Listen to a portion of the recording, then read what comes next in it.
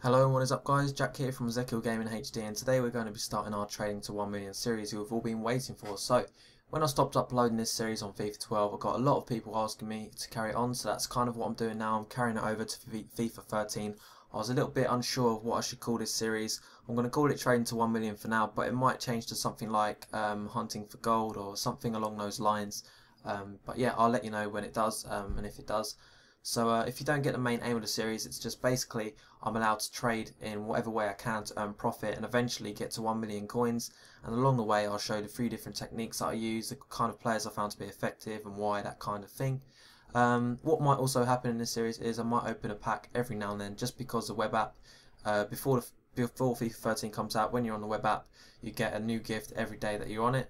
So I can't really help that out, but it also gives me a little bit more coins to spend. Obviously the more coins I have, the bigger risks I can take, also meaning the more profit I can make in each bid. Now in the video behind me you would have seen me open up my packs. As you can see there, I got a Nene in my first pack, which is all very nice to get because he's a very good player. He used to be even better in FIFA 12 in my opinion, because he had a little bit more pace. Pace is gonna not mean so much in this game, but it's still going to be something that players look for when they play on Ultimate Team. Now, also got a Caceres, I think that's how you say his name. Sorry if I pronounce it wrong, I'm not very good at pronunciations. He's the Uruguay right back. Who knows, he would make a better centre back. He might get an inform as a centre back in the future. That'd be nice if he did. But he's still worth something, so I'm grateful for getting him as well. Now, when you're going to put up your players for the first time, it's very important that you analyse the market. See what players are going for what price, and then try and underprice the one that's on there, or undercut the one that's on there, so that your player gets bought first. Or if you've got a good formation, so you've got 4-1-2-1-2 or something, or pretty much any formation starting with 4, they usually go for just maybe 500 coins more. In the case where they cost 5,000 coins or something, you might the one starting with 4 might go for 6,000, whereas the one that's starting with 5 goes for 5,000. So just be aware of that. That formation does make a difference, because this formation starting with 4 are a lot more popular basically. So the other players I actually got, I discarded a few there, or quick sold a few of them.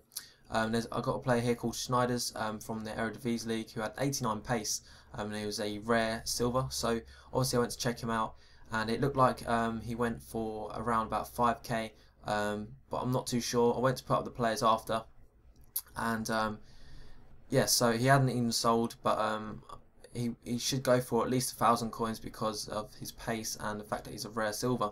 I then come back onto the web app. I think because I started the web app about 12 o'clock or just before the day started. When I come back on and signed in, it gave me another free pack because it thinks it's a new fresh day.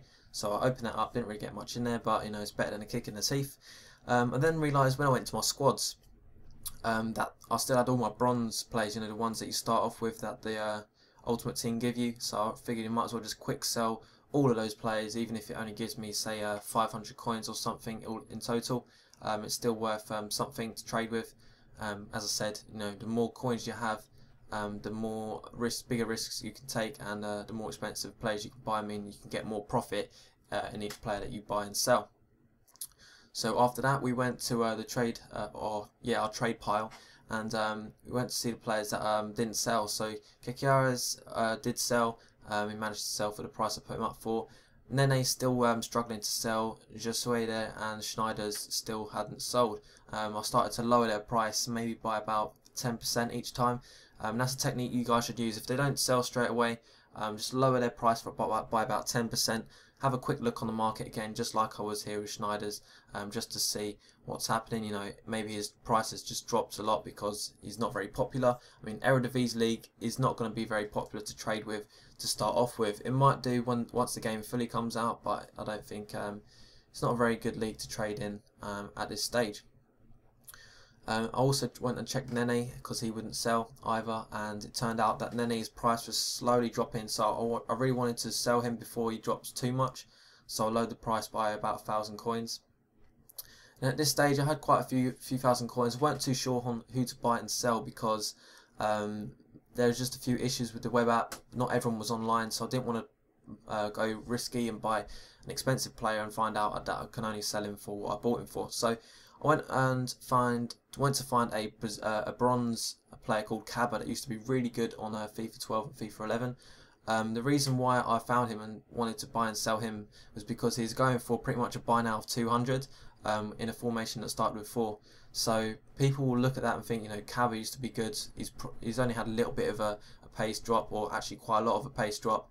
I'll still buy him if he's up there for 350. So all I did was buy players for about somewhere between 200 and 350 coins, and then I would up it by about 200 coins. So I was pretty much making double the profit, or not double the profit, but double the money. So if I bought one for 200, I'd sell it for 400 or 450, so I'll get my money back, and also an extra one, if that makes sense.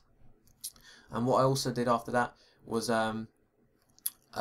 everything sold. Well, not everything sold, only half the things sold, like the Torrento badge and some of the silver players that I had. Still, Nene's still not selling. Diego Carvalho, the old silver goalkeeper, wouldn't sell either. Josui and Schneider's, and then a few Cabas. One of the Cabas did sell, but they've been a little bit of a pain in the butt, because this web app has been going up and down all of today and yesterday. So it's been a real pain in the butt. Not as many people has been online, so they hadn't been buying them. I managed to sell Josui in the end, there for 250, I think it was, or 200 by now, and then I had to relist all the players again. At this point in time, today is trading. What you're seeing now is from today, literally like an hour ago. So the date today is the 20th, and I had about 6,000 coins, so I thought I'd spend it in the Liga do Brasil league, which is what I usually trade in the most, and that's where I get the best results. So what I found is silver left backs and right backs. If I could try and find some of them for a good buy now, put in a maximum buy now of 500, and anyone with a pace of about 78 or close to 80, try and buy them, because if they're in a good formation, you can always sell for pretty much 950, because they're always going to be popular with Liga do Brasil squads. You know, let's say someone has Neymar, Lucas, but they just didn't have enough money for Marcelo Azevedo, but they wanted some pace, then they would have to resort to buying a pretty average left back or something. So they're always going to be worth something. The next thing I went to do is just make sure I knew the prices of them. Also bought an Avine and Lucio. The reason I bought Avine for 2,000 coins, which wasn't a good deal, was because it was the only one on the market for around that price. And if I was going to sell Lucio, I've got to make it appealing to buy Lucio for 2,000 coins rather than 2,500.